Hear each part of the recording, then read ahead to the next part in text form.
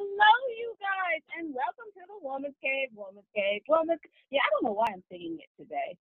Hold on, one more time. Woman's Cave, Woman's Cave, Woman's Cave. Where's the dance? Yeah, there you go. Look, even my guests are taking part. I'm feeling a little bit like we should have a literary dance-off. Yeah, I think so. Yep, at the beginning of every show, literary dance-off it is. Anyway, let me get moving because we have a really cool guest today. I say that about no, I don't. I say we have an important guest or a nice guest, but never has a really cool guest. So you're our first cool guest. Wow, thank you. That's awesome. So, okay, I should probably talk about books. And I'm Ramona, by the way. I remember to introduce myself. Hats off to me. I feel like I'm semi-professional today. Well done. One eye, so the semi. Anyway, shutting up, because that was not funny. I'm getting corny now. Books! The wonderful ladies we wrote, and I thought divorce was bad with other life lessons.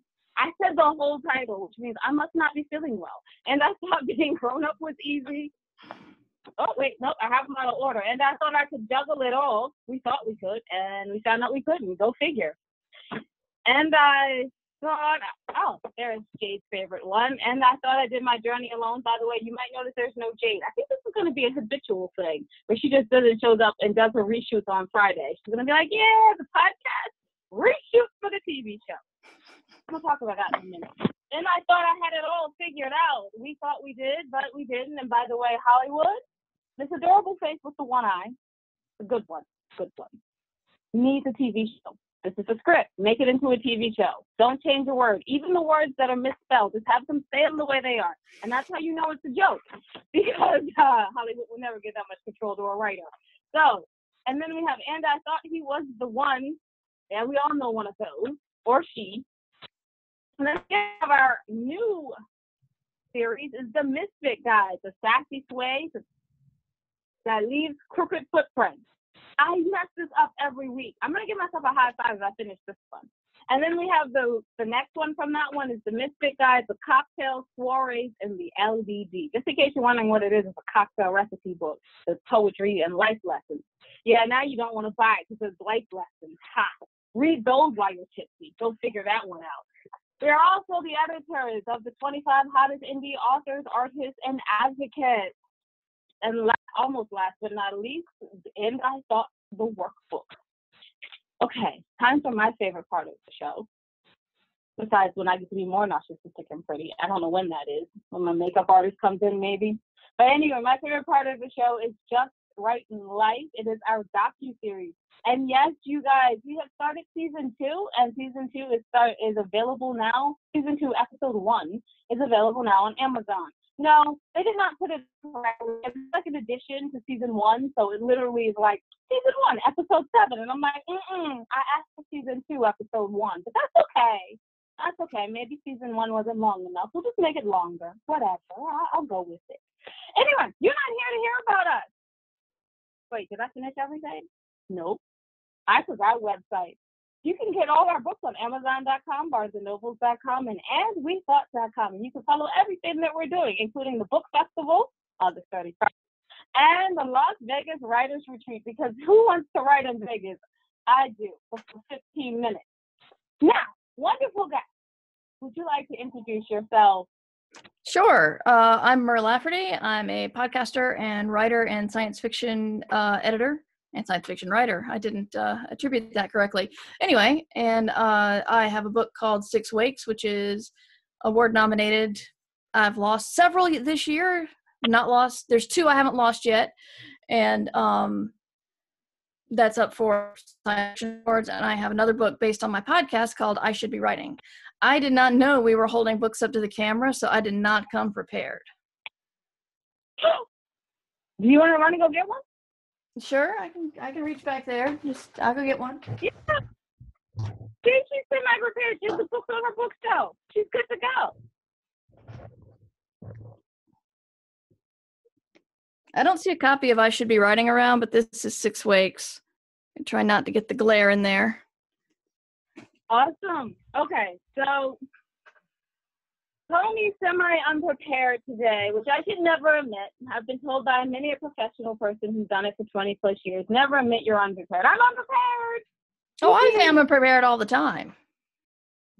Yes, this is one of the reasons I can do this with you. I'm sorry.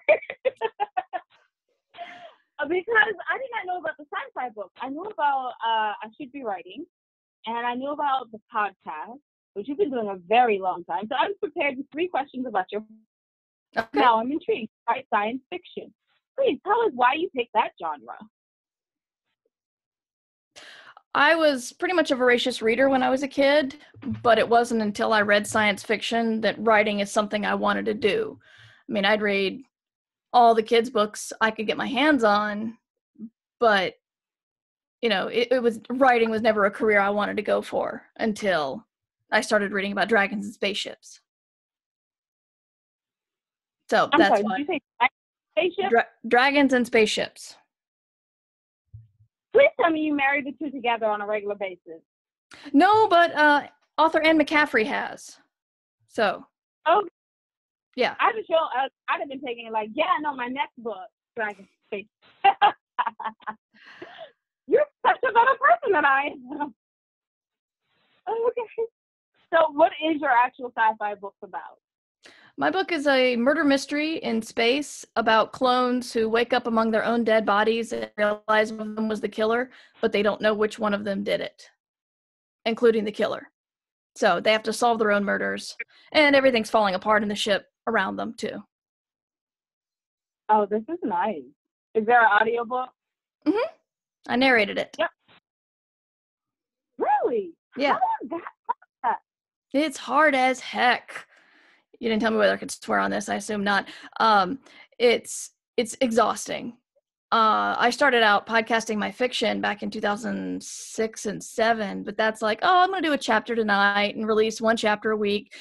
No, recording an audiobook is like standing up for 4 or 5 hours reading constantly. And you never think how much that's going to drain you, but it does a lot.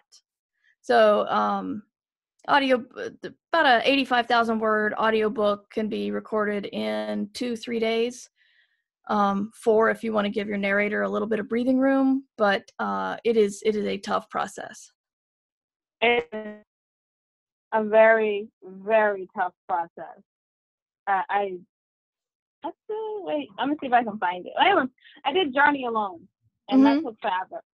And then it was like, oh, it's not good enough. Never mind. Yeah. Why did I even bother? And then I did some books from some other friends of ours, just for kicks and giggles. I was like, I'm pretty decent at reading. Let's give this a shot. And then I was like, yeah, this is not my career calling. Yeah. It was like things again. Just let it go to voicemail. It's not my calling. Anyway, thank you for sharing about that process first and foremost. Because so many people out there want audio books. And they're like, oh, I'm going to narrate it. And I'm like, ooh. And they're like, what's wrong? And I'm like, nothing. Narrate your book. You'll see. Yeah. Okay, moving on. And not being as mean and vindictive as I am with the you'll see. Now let's talk about podcasts, because you're amazing. Thank you. Okay, first of all, how many awards have you been up for, my podcasting awards have I been up for?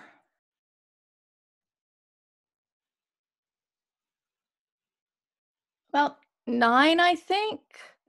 I had a very, very, very rich year of being nominated for some of my fiction, my podcast, and the video podcast I did with my kid. We didn't win any of them, but that was a chunk right there. No. Sorry, maybe 11, because I forgot the Hugo Award started awarding for podcasts, and me and my co-author were nominated for Best Fan Cast last year and this year.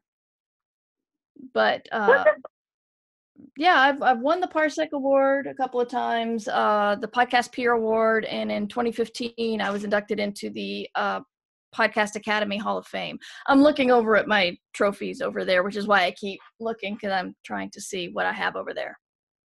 I had a joke about it anyway. I was like, she so many awards she can't remember. She's like, wait, I gotta count. 1, 2, 3. Wait. I'm trying to remember how many I've lost. You said how many have I been up for, not how many have I won. Exactly. Because I mean, I knew you didn't win some, but I was counting and I was like, oh my goodness, this woman has a lot, and I won some. So, you want to swap careers?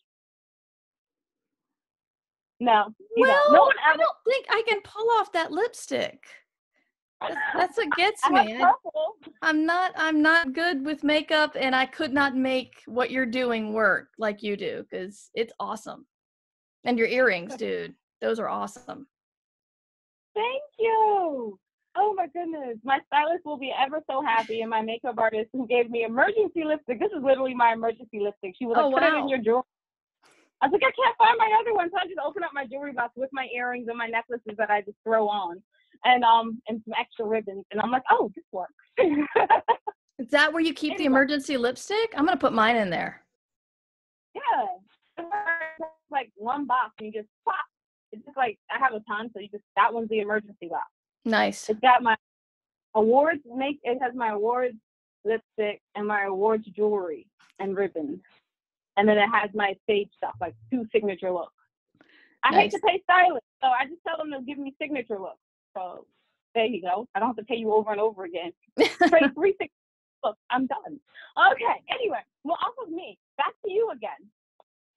So why did you start your podcast, and how did it feel like taking people along and getting popular taking people along on your journey? Let me finish the second question, and then let me add the third question.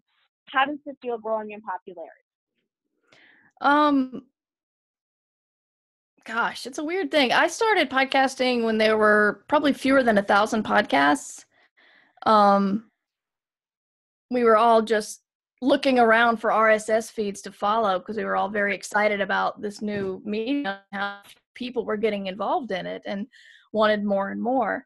So I was just kicking around ideas, lots of different ideas. But in 2005, there was, to my knowledge, I always say to my knowledge because I expect someone's going to come up from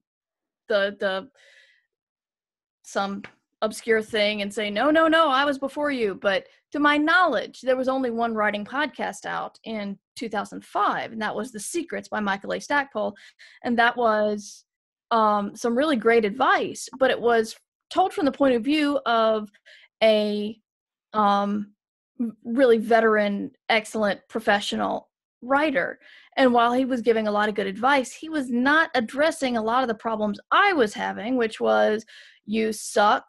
That rejection means that you are blacklisted from that magazine forever.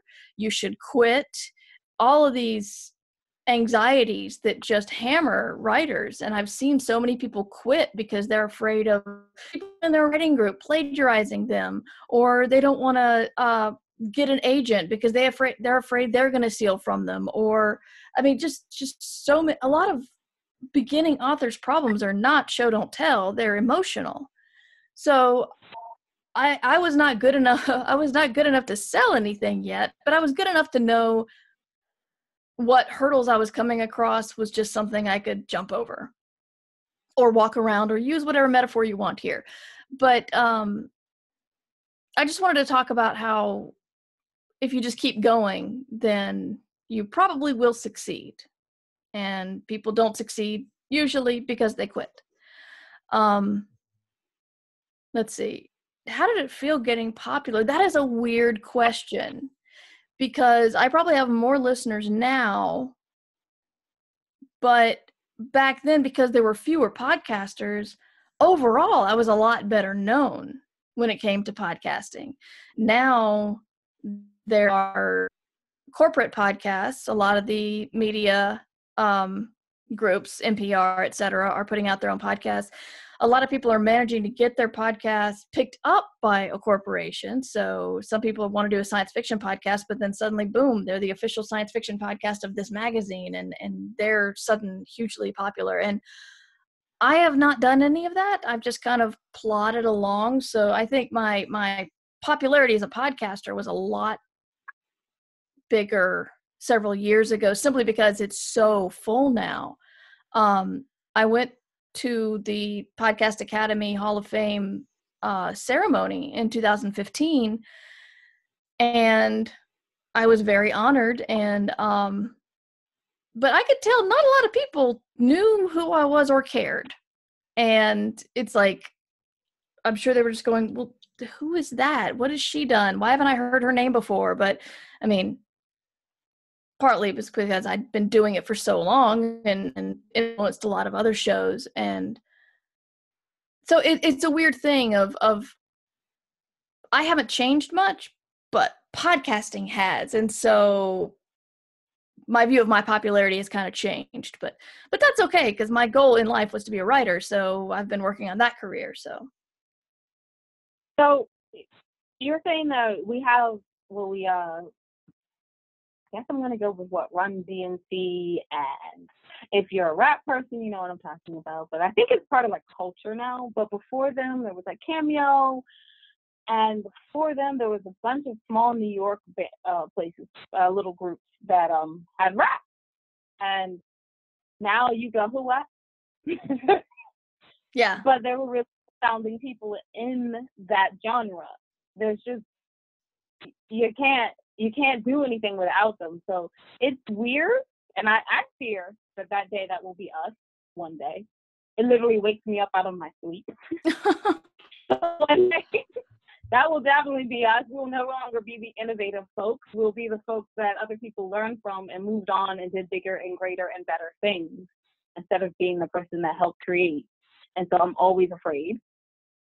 And thank you so much for making me look at that fear head on now. So I'm going to go cry into like a rum bottle because I don't have anything other than rum to drink today. Thanks.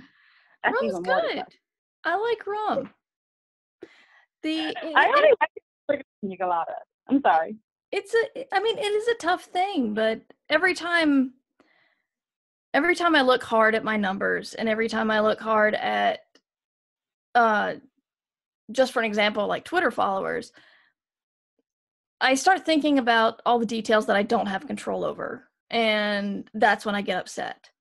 It's like somebody says, "Oh, I lost 45 Twitter followers after that last tweet." I'm like, "You're watching that? That's like that sounds like me stabbing myself with a thumbtack over and over again, watching my followers go up and down, or watching my subscriber numbers go up and down. It sounds like it does nothing but makes me feel bad.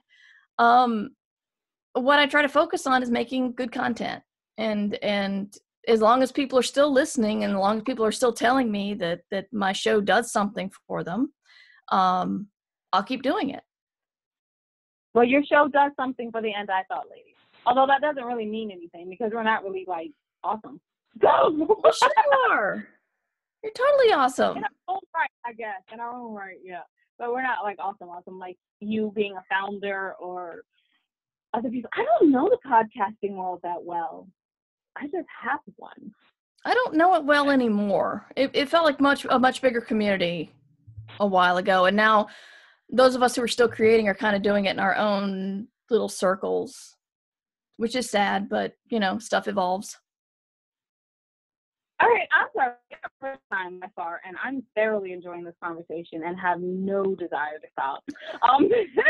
I talk too much. It's the podcaster part. Sorry.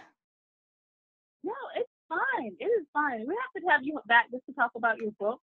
Maybe you can join us on the Writers Roundtable this year. Sure, I'd love to.